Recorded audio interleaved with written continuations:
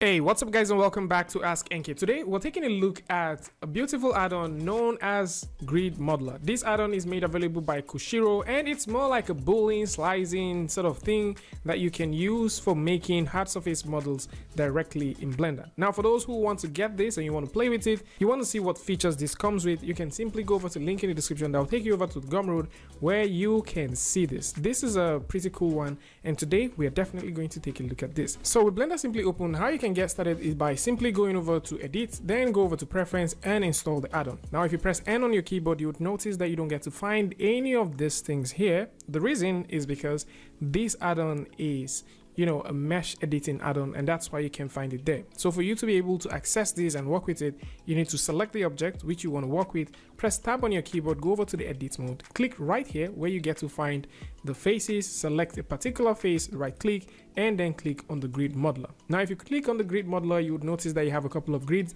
So regardless of the subdivision level of the model that you're working on, this is definitely going to give you some grids. Now how you can work with this grid is very interesting because all you need to do is hold on Control on your keyboard and roll your middle mouse button. Now if you roll your middle mouse button, you get a lot more grid, which will give you more opportunities to add those tiny details, or you can roll your middle mouse button backwards and it's going to give you bigger and thicker grids which you can also work with.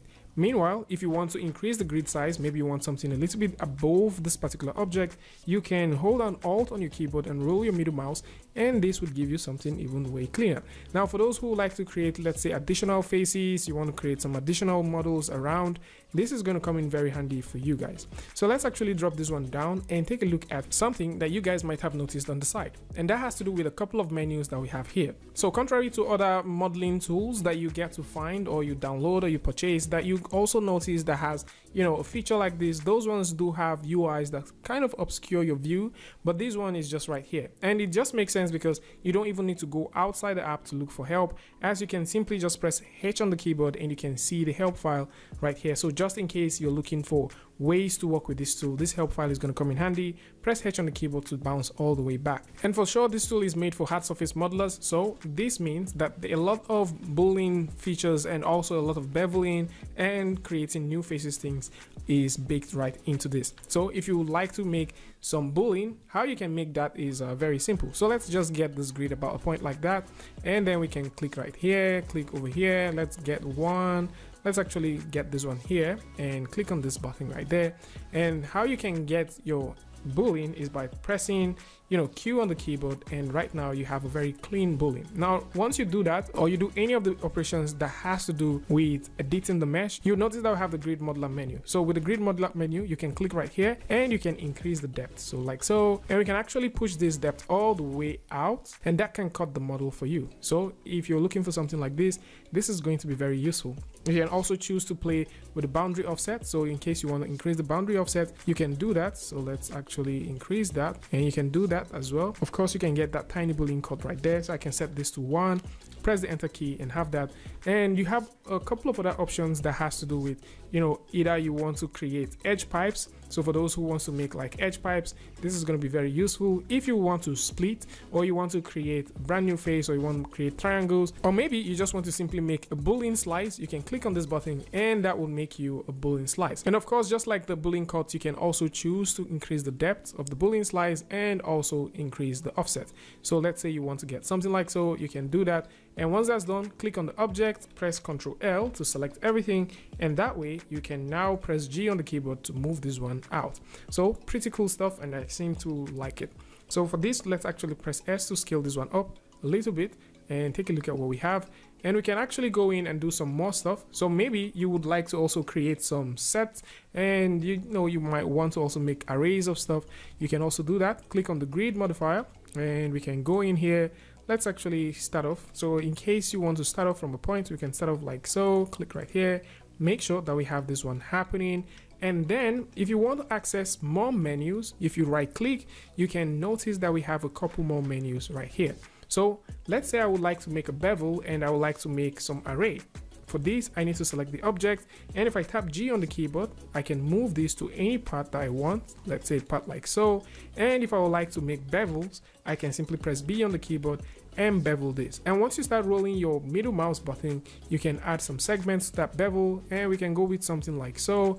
And for this, I might also want to have a couple of array, and I can simply tap D on the keyboard, move this to a point, and roll the middle mouse button as well, and that can give you a couple more arrays. So once you do that, you can right click and go all the way back, and at this point you can also do some more stuff. So let's say you want to create a face at this point. All you need to do is tap 3 on the keyboard and you have yourself that face, and you can tap E on the keyboard to extrude this, and maybe you can tap I on the keyboard to insert, and maybe tap E one more time to move this one backwards.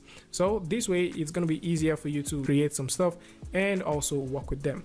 Now you might also be wondering, what if for some reason you're working on the surface? So let's use this one as an example. What if you're working on the surface and you want to change the orientation of the plane?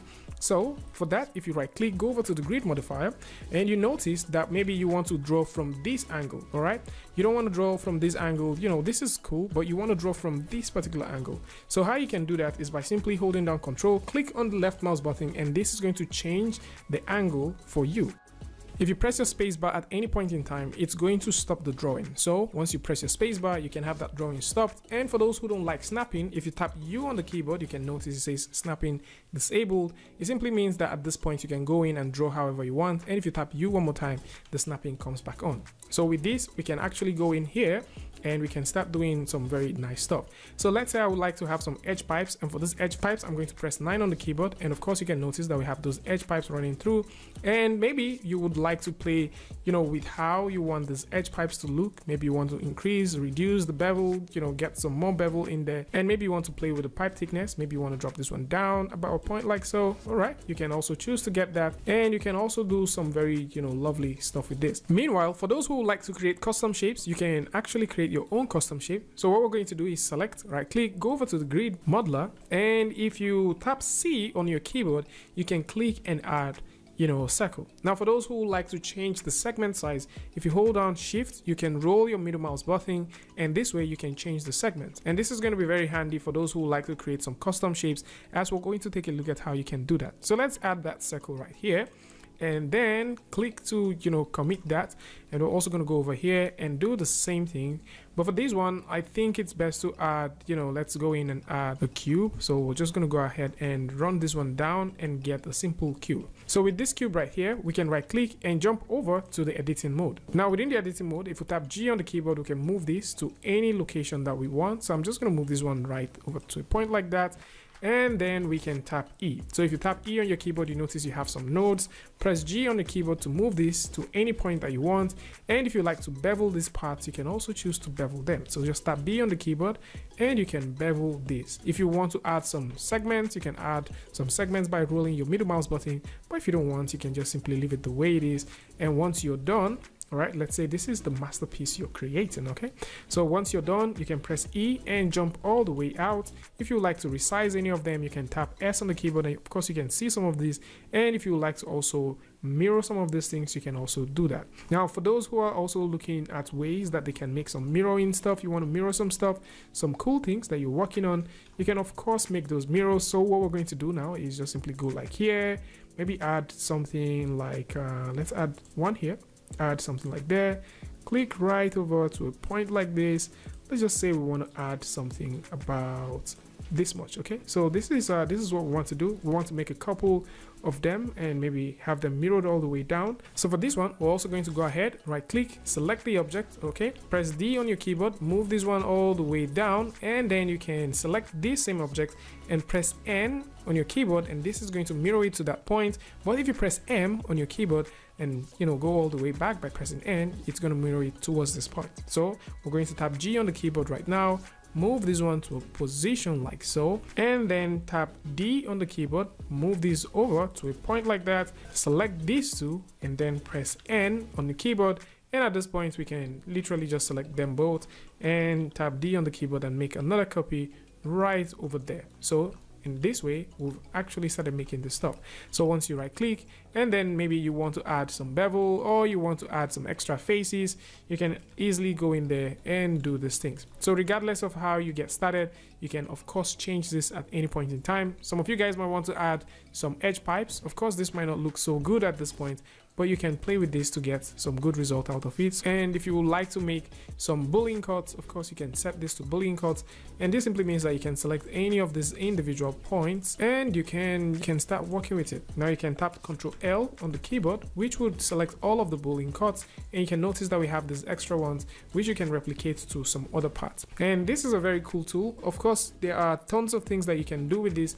We're just actually scratching the surface of things that you can do with this tool. And for those who like to see this, you want to see more of the stuff that you can do with this, you can simply go over to the link in the description that will take you over to Gumroad, where you can see, you know, cool stuff that you can actually create with this. And I love the fact that you can easily create angular curves, and you can also create some good pipes with this one, and contrary to some of the other tools which you just don't have this quick snap into plane. And you can also change the orientation, and for those looking for documentation, there is actually a well-detailed documentation that you can go through and take a look at. And of course, if you want to get this, link to this is going to be in the description. And for those that will be looking for some other cool add-ons, link is going to be in the description as well. And for those who want to join, you know, the Discord, link for that is also going to be in the description, so you can do well to take a look at that.